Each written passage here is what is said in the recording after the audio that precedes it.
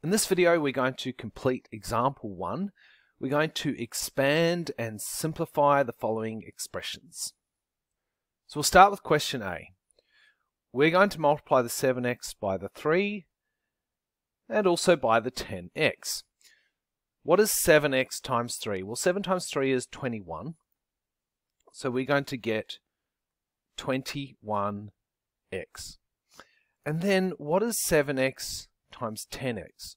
Well, 7 times 10 is 70. And you'll notice we've got two x's here. We've got an x here at the 7x, and we've got an x here at the 10x. So when you have two x's, you need to write it as x squared. The 2 is basically saying that there are two of the x's.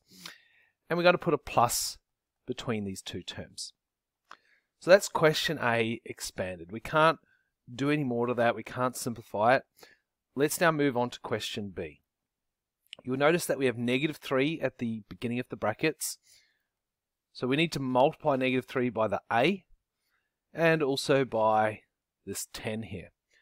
Notice that the 4a is outside the brackets, so we're not multiplying negative 3 by 4a. Okay, what is negative 3 times a? Well, we're going to get negative 3a. Next, we're going to multiply the negative 3 by the 10, and this is where things can get confusing for people. This is where people can start making mistakes. The reason for this is you'll see we've got a minus sign here, and we're multiplying negative 3 by a number that has a minus sign to the left of it. And the easiest way to get around this is just to go negative 3 times negative 10. So let's treat this as negative 10, because a negative times a negative gives us a positive. So 3 times 10 is 30, and because they were both negative, we're going to get positive 30. So we're going to write this as plus 30. Okay, and a lot of people get this wrong because they assume that if there's a minus sign up here, there must also be a minus sign down here. But with the double negative, we've got to change it to the plus symbol. Also, we had plus 4a at the end, so we're just going to copy that down. Plus 4a. So we've done the first part here. We've expanded our expression. We also need to check if we can simplify anything, and we can, because negative 3a plus 4a can be simplified. If I have negative 3a's and add another 4a's, I end up with just 1a. Alright, you'll notice that we've got our plus 30 here. So I'm just going to write that to the right here, plus 30. And I'm going to rewrite it again because I don't like to have a 1 in front of my a. I'm going to write it as a plus 30. Let's now move on to question C. You'll see that this time we have two sets of brackets. We'll focus on the first set. We're going to multiply 2b by 3, and we're also going to multiply 2b by 6c. 2b times 3 will give us 6b. And then 2b times 6c, 2 times 6 is 12. And because we've got the b and the c, we write bc. We're going to put a plus between them. Let's now look at the second set of brackets. We've got minus b times 2c and minus b times minus 1.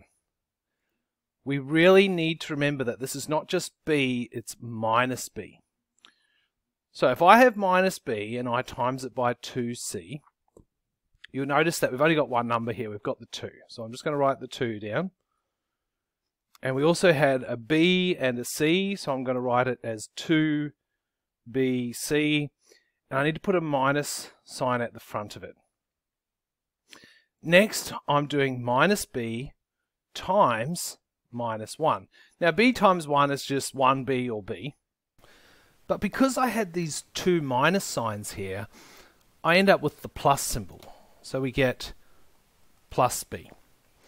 We also need to simplify this expression. We're looking for terms with the exact same set of pronumerals. Here we've got 6b. These two in the middle have b and c, and the one at the end has a b.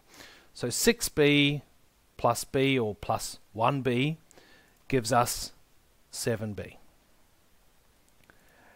And in the middle we've got 12bc minus 2bc, which gives us 10bc, which is also a positive, so we put the plus sign here.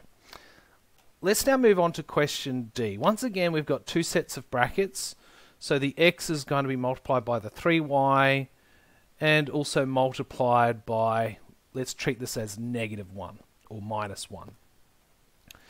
So x times 3y gives us, we've only got one number here, which is the 3, and because of the x and the y, we're just going to write it as 3xy. Remembering we're treating this as -1 or -1. So what's x times -1? Well, x times 1 is just x, or 1x, but we'll just write it as x. And we're going to put the minus sign in front of that.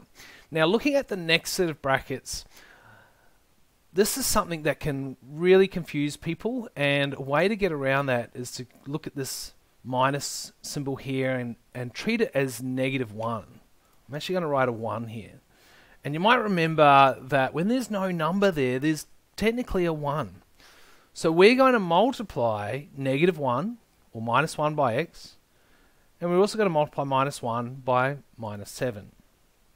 And that's going to make sure we're not going to make a mistake here. So -1 times x is -1x, or just minus x. And -1 times -7 actually gives us a positive 7. So we'll write this as plus 7. Okay. We also want to simplify our expression. You can see here we've got xy, in the middle we've got just x, and at the end just a number. We can only combine terms with the exact same set of pronumerals, which is just the two terms in the middle. They both have just an x. This is -1x minus 1x, and that will give us -2x. So we'll write this as 3xy minus 2x plus 7.